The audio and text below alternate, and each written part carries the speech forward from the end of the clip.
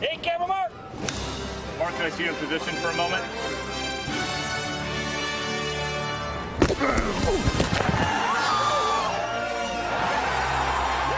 Can you believe this? No, I can't.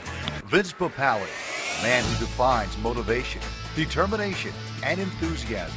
His rise to fame began in the middle 70s when this 30-year-old school teacher and coach decided to chase his dream and try out for his hometown Philadelphia Eagles. With no college football experience, he defied the 1,000,000-to-1 odds and made the team, uplifting a city badly in need of a champion. Vince will always have a special place in this town because he did something that the other guys couldn't do. I mean, he took the passion of the Philadelphia fan, put it in a jersey, and threw it into the wedge on Sunday. I think he's going to be remembered as the physical manifestation of every fan's desire, going back generations. But it wasn't the kind of history that you're going to be able to look up in a record book. It's the kind of history that you're going to find in the heart of a city and in the people that go to the games. And in a sense, that's the greater history because that's the one that lives on. People are going to remember him and his number and his desire and how they felt watching him play longer than they're going to remember guys that caught more passes and scored more touchdowns. Because to them, what Vince did said more about who they were as fans and as a city than anything else. And that's what his legacy is going to be. Get early, bugger! Years later, Hollywood came calling, and Papale teamed up with Disney and actor Mark Wahlberg in the movie Invincible. Check soil! Check soil! What did he call? And Papale with a tremendous break on the ball.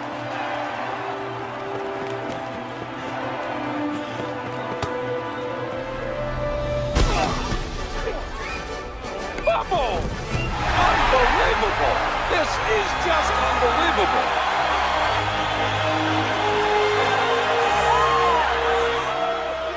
There isn't a person from Philadelphia or an Eagles fan that doesn't know who you are. Yeah, well, we sort of pounded it into them. But, that actually, that puts a lot more weight on my shoulders because I want to do you and the fans and the people of Philadelphia some justice in doing this role. Well, that's how we felt the first time we met you, and just the commitment you had made to me and the city of Philadelphia, how you were going to approach this role, and just looking at you out here on the field and the attitude you've taken. You have the body doubles, but you're pushing those guys aside as much as you can to play the role the way you think it ought to be played. Yeah, well, look, I mean, that's what you were about on the field, you know what I mean? It was all or nothing. Disney knew what his coach Dick Vermeil knew back in 1976. Papale was a magnet for helping make the impossible possible. He had a special way of motivating those around him. We had the T-shirts that we awarded every Saturday night after a game that we had won the previous Sunday. It said on it, "Who's nuts?" And we took pride in wearing those shirts because, if you got one of those "Who's Nuts" shirts, man, that meant something. That means you were a guy that gave it all, that busted your butt to get down and make a tackle and break the wedge and sacrifice everything for the football team. Yeah, we were nuts, and Vince was the leader of the pack. Ladies and gentlemen, Mr. Vince Papale.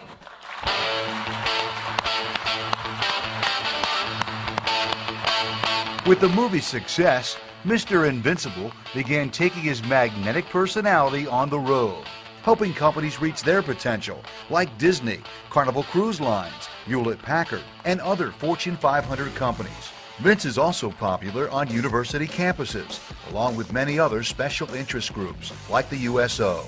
The message is simple. You can be invincible in tough times. You're too old. You're 30 years old. It's never been done before. You didn't play college football.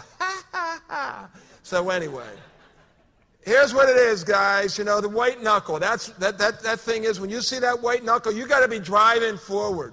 That's what that's about. You got to be white knuckling it all the time. You can't take those back steps. Every once in a while, you can take a little shuffle, do your little karaoke, whatever it might be. But you cannot be going backwards right now with all that's going on and the challenges that you have in the economy. So you got to continually be going. But every once in a while, you got to throw an audible out there, right? Because you think that pass is for a man-to-man defense and they throw a zone on you. So you got to do something which we call I&A it. You have to improvise and adjust. You have to improvise and adjust as you're going and you're white-knuckling and you're driving forward. Happy are those who dream dreams and are willing to pay the price to make their dreams come true. Have you paid the price? You're darn right you've paid the price. You know what you've paid.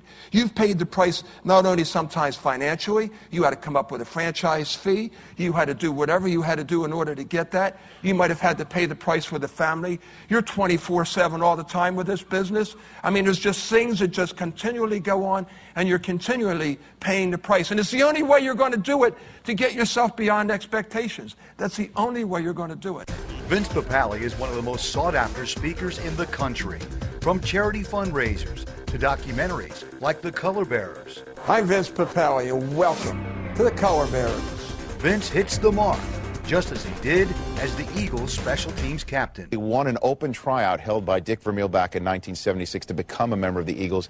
Joining us here in studio. Great How are you, here. Vince? Oh, how am I? I'm with you. What could be better than this? The NFL. I mean, you're on the NFL Network. Isn't this amazing? Talking about your story. I remember actually where he caught my eye was running the 40.